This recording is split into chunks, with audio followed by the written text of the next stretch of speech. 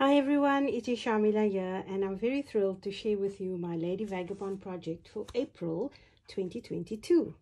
So this time round I decided to distress an old book cover, and what I did was I actually tried to tear pages out of this book initially to use as a journal, and then what happened was the entire cover came loose. The book was really old.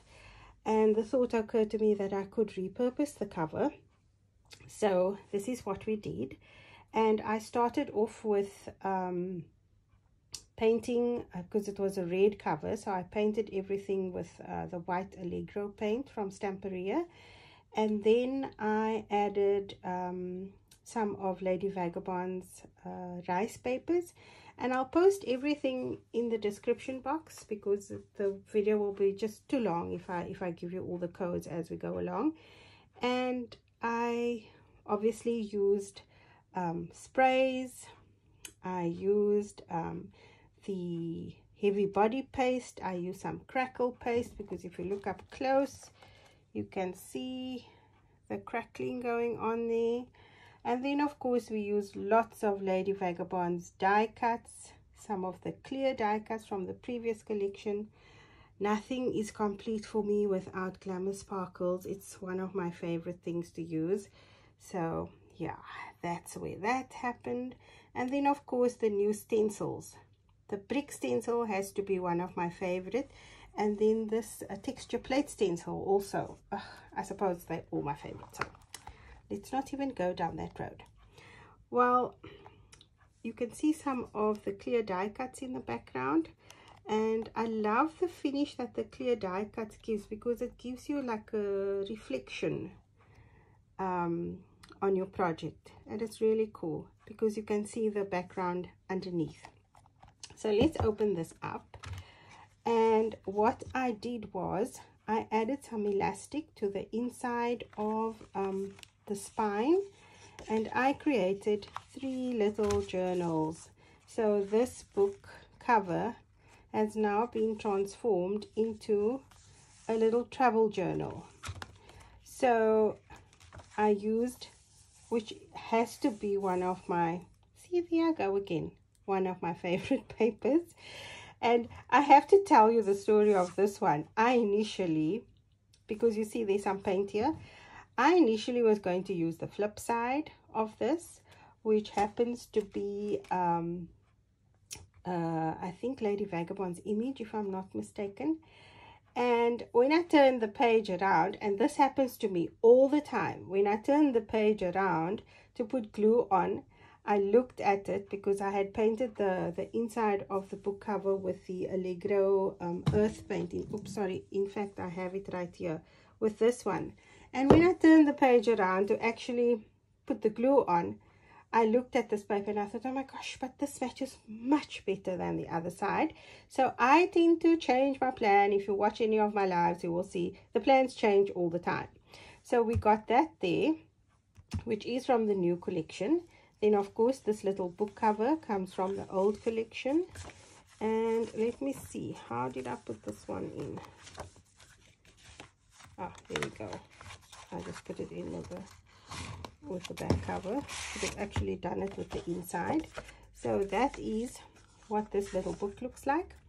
These papers that I used on the inside of the book is 130 gram weight paper. It's not cardstock. And I put about 6 pages in each book, which gives me a 12-page booklet. But what I love about this paper is that I found it recently, and if you're in South Africa, it is available from my store. It retains a significant amount of water quite well. It makes for perfect journal inners. So if you are into making your own journals, then definitely get hold of me for that. And then of course this also comes from the previous collection. Oh, and then the cover of the book, I didn't tell you that part. I actually used the let me see, I may have it here. So I used a mixture of the Glamour gel dark wood, the chestnut light, which is the color that you see here. That's the chestnut light. And this is such a lovely product to use. It's water-based, but look at that shimmer. It's awesome. And then on the inside here, I actually used I filled in all the flowers and the leaves with the extra gloss finish. Mine is sadly coming to an end, but I've had it forever. It lasts for ages. And then I first did the centers of the flowers, so over that I sprinkled some of the Glamour pigment powder in burnt umber. So I was going to say one of my favorite products, but you know what, I'm sounding like a broken record now because lots of things that I love.